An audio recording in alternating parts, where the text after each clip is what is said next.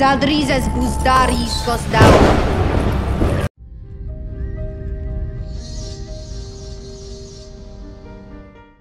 I wouldn't be surprised if the Maesters have an influence in destroying Valyria, and then also the Faceless Men. And I'm going way sidetracked here, but let me briefly explain the Faceless Men. So the origin of the Faceless Men is that when the Valyrians would mine gold and all of these different things in the caves, they would ultimately have slaves that would fall out, and the Valyrians would force them to work, but some of them would be in so much pain and so much turmoil that they would rather die, right? It's kind of like the Black Panther thing, right? We have, where he mentioned slaves would rather jump into the ocean than get over to America and suffer from that kind of shit, right? So basically what happens is this dude who is sort of higher up and works for the Valyrian slaves, I can't remember, like Arya finds out the origin of this when she makes it down to Bravos, and she learns this from the Kindly Men, right? So the first Faceless Men basically gave the gift of death to those slaves that wanted it, right?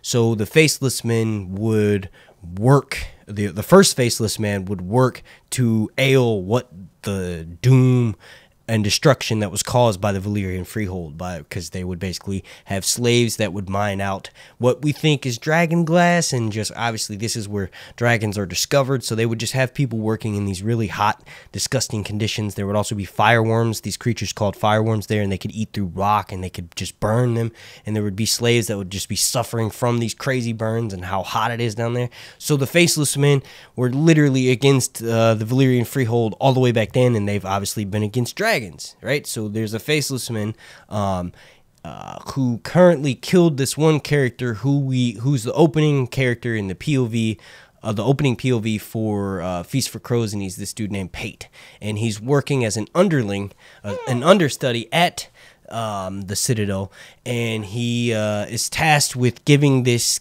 key, stealing this key for who we find out is a Faceless Man at the end of the POV chapter. So basically, we find out this dude Pate just has this one desire, and he wants to meet this girl, right? And all he has to do is steal this key so he can get this gold, and he can go and buy the girl, and they'll sail away off in the sunset. Well, obviously that doesn't happen, but he does steal the key. He steals the key from this old decrepit maester, and that key unlocks every single door at the Citadel. So what he does is he takes that key and he goes and meets with the Faceless Man, who Pate doesn't know it's a Faceless Man, right? So he gives him the key, and then the Faceless Man gives him the coin, and then he takes 3 steps, and then he falls out, right? And then he dies. Obviously, he dies, right? The pavement comes up and kisses him in the face. And then we find out, hang on, baby, hang on, Bella. And we find out all the way at the end of A Feast for Crows, when Sam gets to the Citadel, that Pate is still alive, but we know it's a Faceless Man wearing his face because Pate was poisoned, and that's how the Faceless Men operate.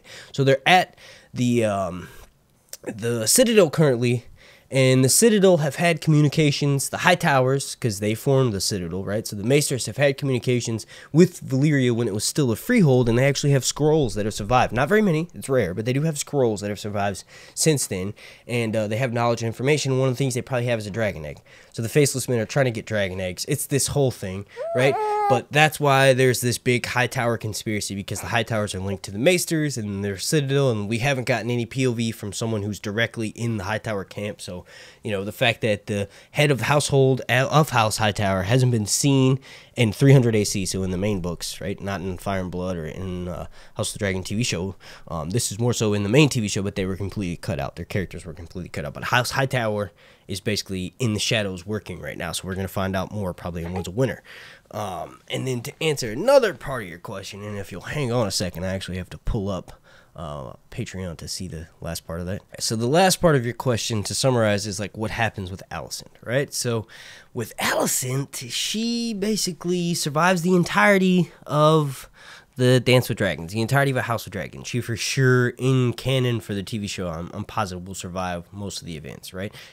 Her death may be twisted a little bit. Her fate may be twisted a little bit. It depends on how far they go in the storyline for Fire and Blood. But basically, she survives the whole thing and ends up dying in something known as like the the winter fever, rather. And this is like a few years, so like anywhere from like, no, not 2 years. It's probably like 5 years after the dance ends. So in 130 AC, like, I don't know, I'm going to take a wild guess here. 135 AC, right? The year's not important, but she dies during this time.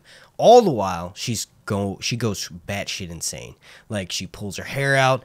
Anytime people see her, she's often crying. What we see that's going to happen to Helena, we're going to see Helena for the first time as played by the younger actress in the next episode.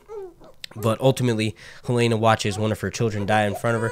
Alright, I hope you enjoyed that. That's basically a regular video, right? But I've recorded a 50-minute podcast. It's audio only, and right now there's only going to be one of those going up a month.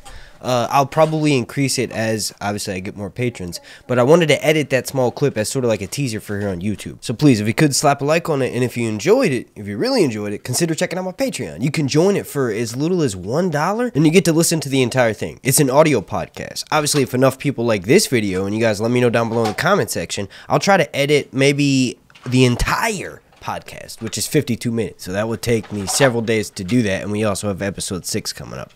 Thank you for watching. Along that,